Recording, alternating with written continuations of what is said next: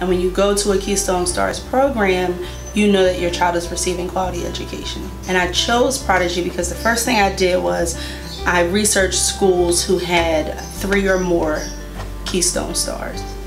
So I definitely feel like having that foundation in pre-K and specifically in Timothy was huge. It was a huge factor to their academic success, to their social success. We see that when some of our pre-K kids are going to kindergarten and somebody else comes in as their first year in a classroom, that there is a noticeable gap between people that have already been in class and have gone through this little program and with people who are just coming in. And so for pre-K education, it's important to, as parents, to know that